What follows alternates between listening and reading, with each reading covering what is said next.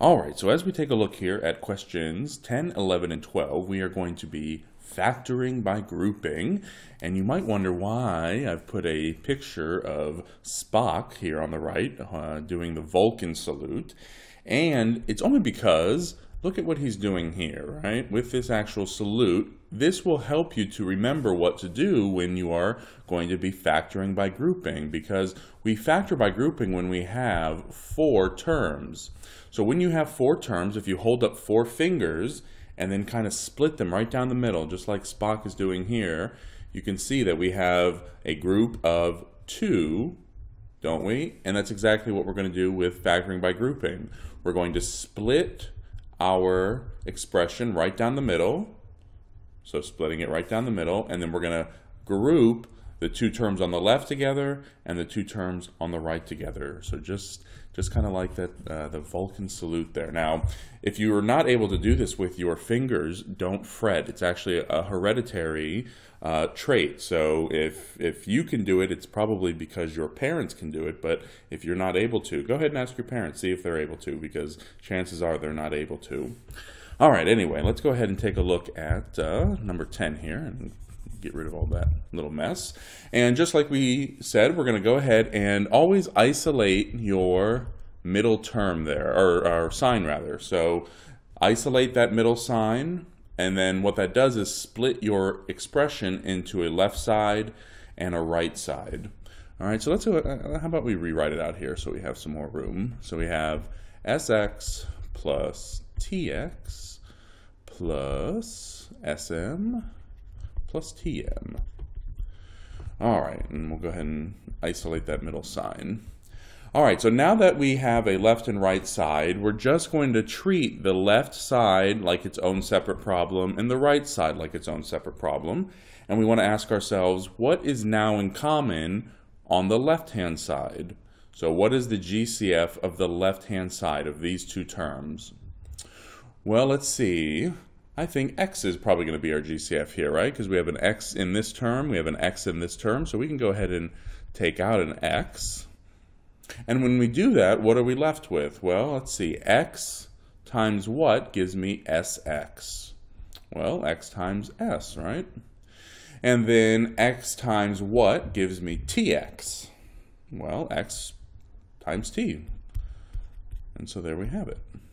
All right, and again, we can double check ourselves. X times s is in fact going to give us sx, right? And you might be thinking, well, here it was s came first and x came second. Well, remember, multiplication is commutative, right? You can do either 3 times 5 gives you 15, or 5 times 3 gives you 15. So it doesn't matter which order you multiply in, you still get the same result. And so that's the case here. So x times s is the same as s times x. All right, let's go ahead and now deal with the right side of our equation. And the reason I like isolating my sign is because whatever this sign is just going to come down. And then that way you don't have to worry about, oh, what sign do I pull out of the right-hand side? Well, it doesn't matter. Just whatever sign is in the middle, separating your left from your right, bring that down. And now we're going to do the same exact thing like we did here on the left. What is now in common between these 2 terms? Well, it looks like an m is in common, right? So let's go ahead and take out an m. And when we do that, we're going to ask ourselves, m times what gives us sm? Well, m times s, right? And then m times what gives us tm? Well, m times, oops, I wrote t, but I meant to put a plus t gives us mt, or again, in this case, tm. All right, so now that we've factored each side, the left and the right, you'll notice that what's inside this set of parentheses is identical, and that's important. When you are factoring by grouping, if your parentheses, your sets of parentheses don't match, you've done something wrong. Your sets of parentheses have to match. They have to be identical. All right, so now that we've got identical sets of parentheses, what we're going to do now is take that set of parentheses, and let's go ahead and bring that down. And we can go ahead and now get rid of those. And what's left? Well, what's left is x plus m. X plus m. And so there we have it. We've factored our original expression by grouping. And it factors into s plus t and then x plus m. Excuse me. And now again, on a test, you could check yourself to make sure that you did in fact do this factoring correctly, and you could FOIL this out rather, and make sure that you get back to your original expression. All right, let's go ahead. Let's go ahead and do that. Why not? So we have s times x. Well, that's going to give us sx. S times m is going to give us plus sm. And t times x is going to give us, or excuse me, oh, you know what? I wrote a t here. And, oh, that's what I wanted. Never mind. Let's see, where were we? T times x is going to give us a tx. And then t times m will give us tm. All right, so let's see, 1, 2, 3, 4. So we have 4 terms, so that's a good thing. Let's go ahead and see if we have matching terms. Well, s times x and s times x, good. Sm, there's our sm, good. tx, good. Tm and Tm, good deal. And again, because this is not in the exact same order doesn't mean it's wrong. Again, you can add in any order and still get the same result, right? 2 plus 3 is 5, just like 3 plus 2 is 5.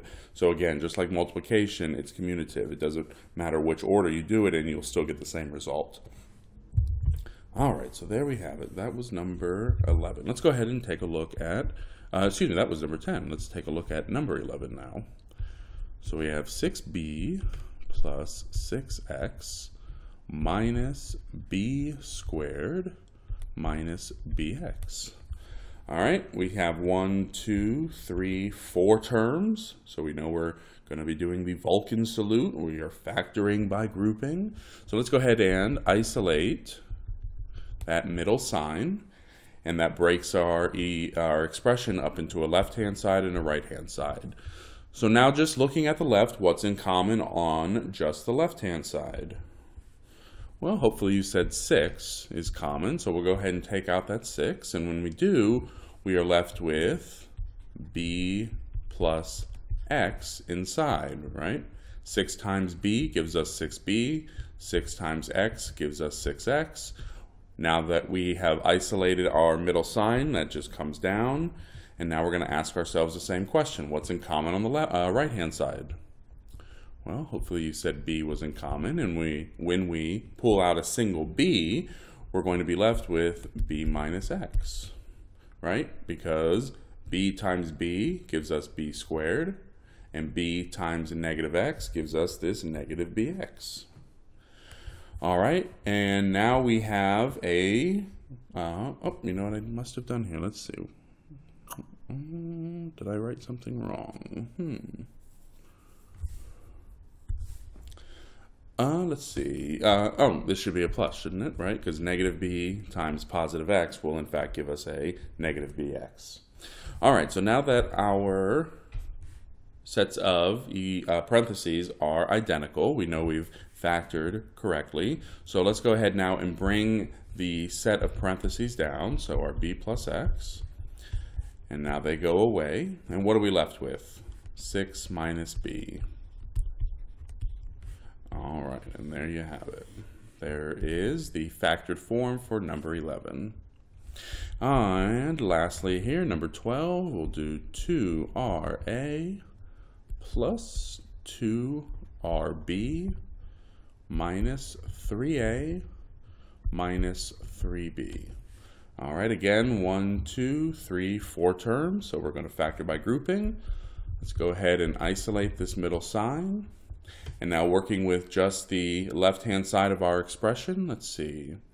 Looks like 2r is going to be what's common. And when we pull out a 2r, we're going to have a plus b left.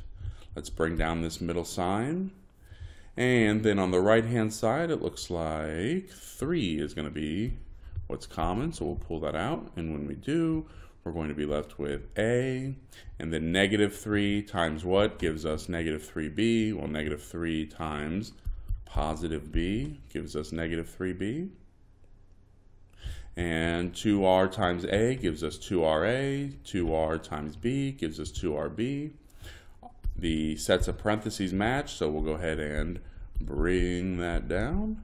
And when we do, they go away. And what are we left with? 2r minus 3, 2r minus 3, and there you have it, our factored form for number 12. All right, so again, just make sure when you have 4 terms, you're going to be factoring by grouping. Isolate that middle sign and work with just the left-hand side, and then work with the right-hand side. Make sure that what's in your parentheses matches perfectly. They have to be identical. Once you have that matching set of parentheses, pull it down as one single set. You can cross them out and then ask yourself, all right, what am I left with? And that becomes the second factor for your expression. All right, 90% of the time these will factor right off the bat, meaning once you isolate this middle sign, the left-hand side will factor nicely, the right-hand side will factor nicely, and you'll be able to do it just like we did in these 3 examples. Occasionally, you might run into a problem in your homework or maybe on the test, depending on who your professor is, where you might have to rearrange your expression in order to get something that factors nicely on the left and factors nicely on the right. And what I mean by that is you might be given an expression where when you isolate this middle sign and you take a look at the left-hand side, you go, well, nothing factors here on the left-hand side. Well, that's probably true, so it means that you might have to rearrange the order of your terms. So you might have to pair this thing with this thing, and then pair this thing with this thing on the right-hand side in order to get it to group so that it factors nicely. In these 3 examples, however, we didn't have to do that. They factored nicely right from the test itself. So just be on the lookout for that. If you run into a situation where you're not able to factor the left-hand side or the right-hand side, try rearranging your terms and put them in an order that you're able to factor nicely. All right, I'll see you at the next video.